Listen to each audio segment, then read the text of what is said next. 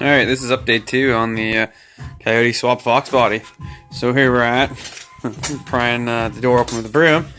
But notice a little bit of surface rust back here, so I started removing all the undercoating, and we found a hole there and there. But the worst one was over here. Actually, a huge section of the floor pan is completely rotted out and starting to get to the frame rail. Luckily, it seems like the rust ends right about there and starts right about here, so it's all actually accessible through the holes. But that being said, I will still probably rip it up here, cut her out, and then epoxy prime inside that rail, and sand her down. And this is one of the mounts for the like lower control arm for the live axle. So I'll have to take that bolt out and then cut all this stuff out, because yeah, it slides out through a hole right there, which is probably why it got so bad. It's because it lets all that stuff in, and maybe those drains down there got clogged with whatever. But yeah, other than that, and a few spots up top here, in there, 'cause the windshield's all rusted and cracked. And I'm thinking that's maybe where the water's coming in, is through the windshield and dropping down. It's spreading from up there, so I gotta figure that out. But such is life. You don't know what you're gonna get till you start taking it apart. So yeah, this is day probably day 20 of the coyote swap, but day 3 of actual work. So I don't know if there's anything you guys want to actually more in detailed look, or I don't know, actually want to see the work it takes to get it done, give a comment down below or not.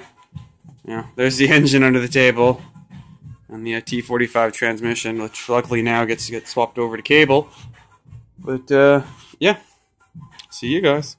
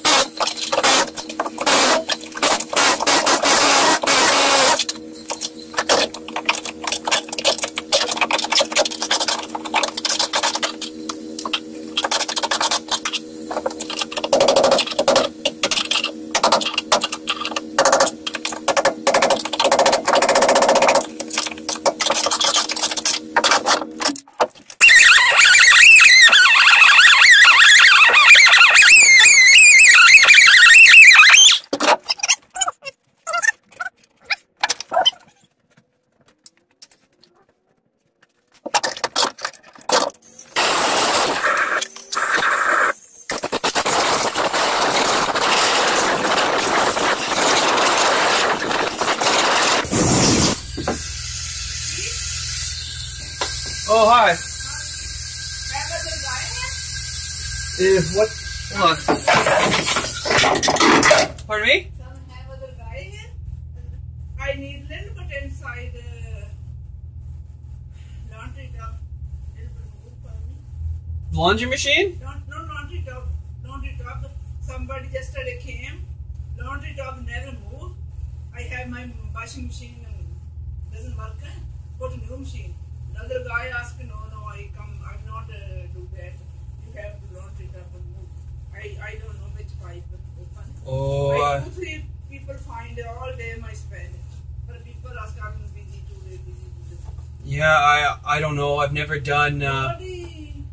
Just open. I know that. Brendan, no, he's not here yet, and Brett, he's not going to be here. I think for like 3 weeks because he's in Japan. Yeah, sorry.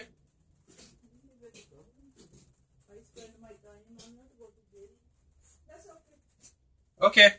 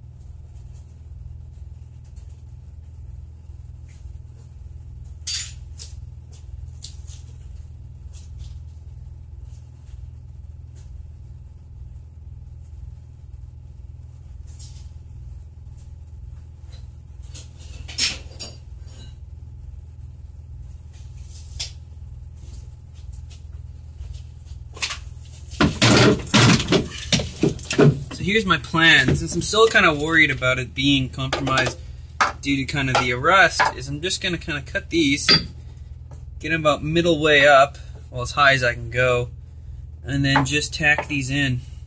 Well, weld the top side to what I can do, or maybe put a backing plate on it, and then weld the backing plate on, which may be the better form, as work as a doubler plate.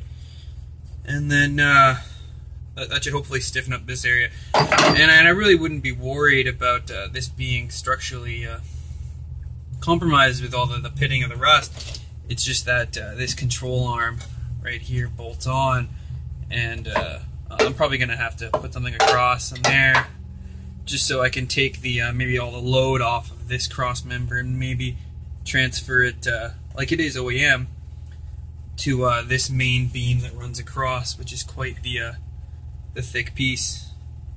So that's my plan, and maybe we'll get it done today, maybe we won't, but hey, you're along for the ride if you're watching.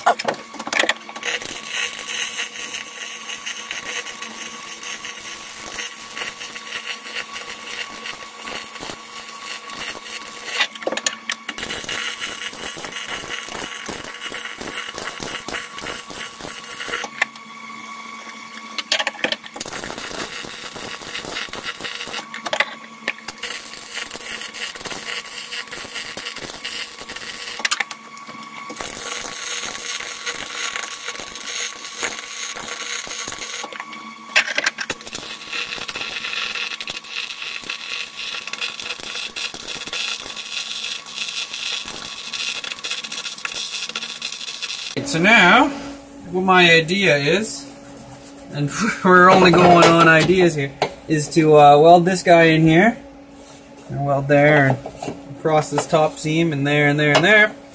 And then, one, it does give me more to weld to when I overlay a plate here, but this should reinforce that, and then with a pipe going across here, that should, you know, hopefully make this a strong spot again. So that's what I'm going to quickly do. And you're going to watch me do. Or you can just stop watching.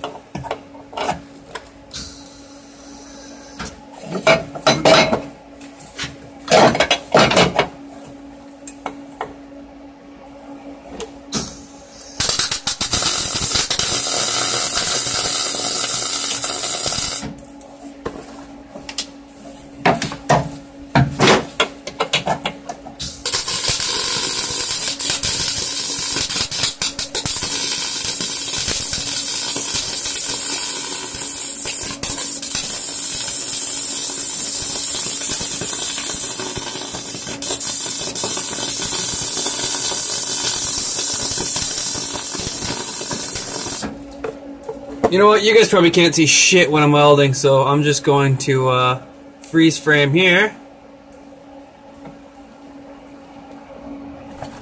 Or if I could.